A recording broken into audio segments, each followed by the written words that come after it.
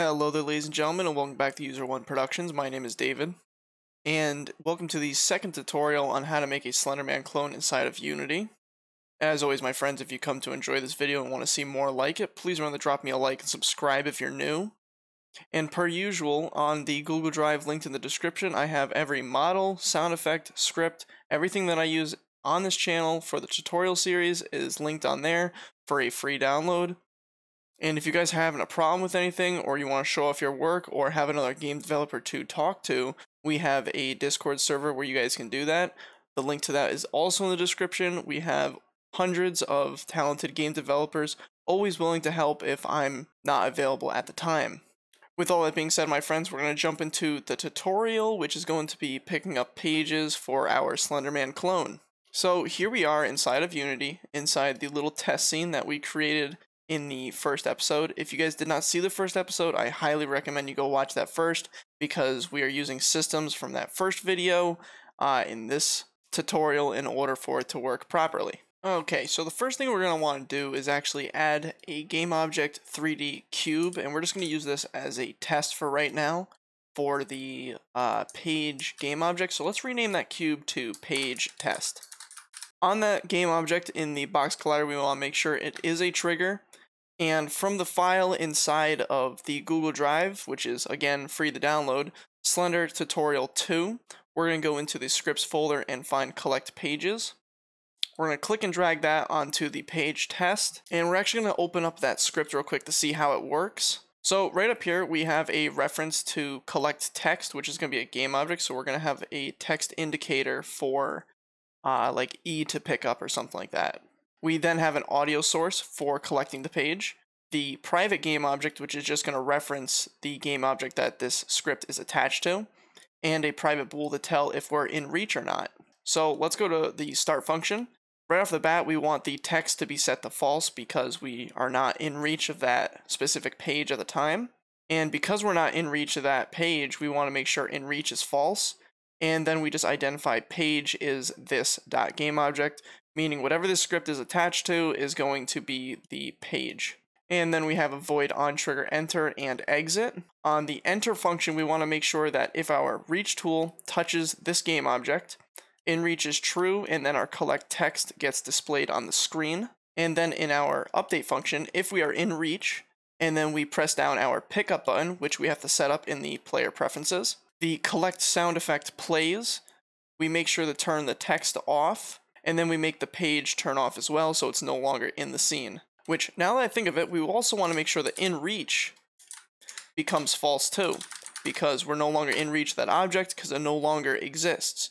This will be fixed in your script as soon as you download it, but that's a little mistake on my part that I just realized, and it's going to be fixed for when you guys download it. Going back into Unity, let's go to page test. So we have a collect text and a sound effect. So what we're going to do is open up our player. From the sounds category that we made last tutorial, let's grab one of the sound effects, say the flashlight, and just duplicate it and rename it to page collect. And then go to your Slender Tutorial 2 folder and go to sounds. Collect page is going to go on the page collect game object right there. So then in our actual box that we're making as our page, we can go page collect to page collect sound right there. And now we just need to add the text object. So let's go into our HUD, right click that and go UI text. Let's make our game view a little bit bigger so we can see what's going on here. And I'm going to make sure that it says collect page. Or you can say, let's do pickup instead. Let's do pickup. Let's make sure the text is big, so let's do like 30. And then we want to make sure that the width and the height is big enough that our text still displays, because right now it's outside of the actual box it can fit in. So let's do a width. I'm going to do 1920, just because that's the full length of the screen I am using, and it's a very native number to use. And then the height, I'm just going to do to 100.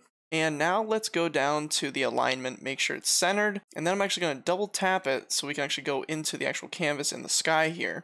I'm going to bring it just below my crosshair here. And then I'm actually going to add a different font to it because we're making a Slender clone, can't just use Arial. Obviously it needs to look kind of spooky. So let's go back to our Slender tutorial. Inside the UI, click your text and click and drag horror text into the font. As you can see, it got a little smaller because this font is different than Arial, so let's go 40.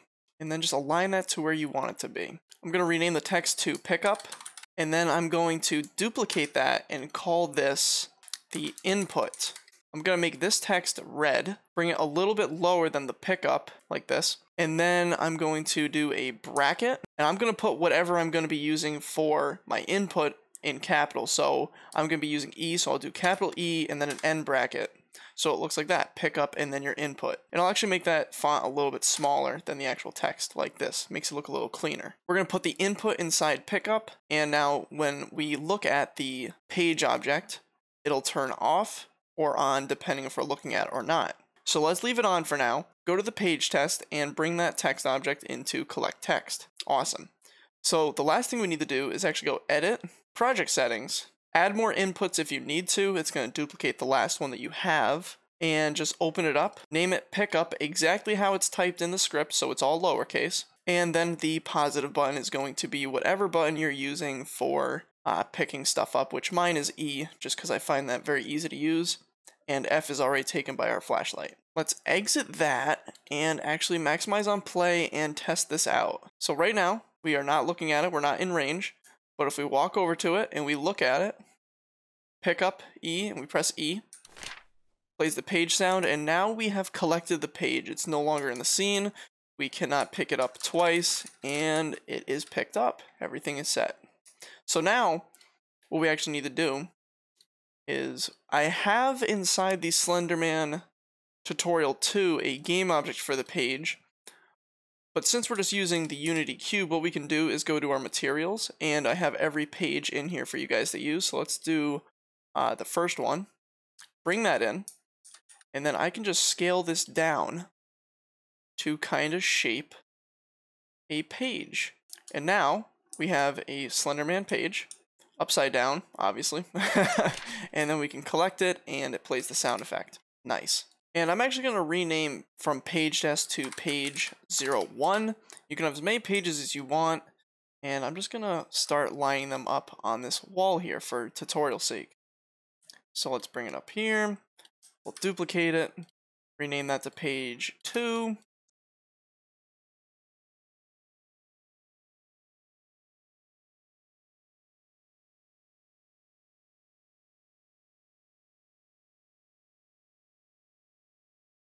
And now when I play the game, I have all 8 pages sitting right here. They can all be picked up. The flashlight works excellently, so I can actually see them. And as you can see, as I'm looking through, the text will disappear. So let's pick them all up. And they all work. Can't double collect them after they've disappeared, which is awesome. So that's going to be the end of this tutorial, my friends. I know it was a little short, but in the third tutorial, we're going to be actually adding a little UI component that is going to be counting the pages for us. We're going to go in and edit the page script so that way it counts +1 every single time we pick one up, so we know what page we're on.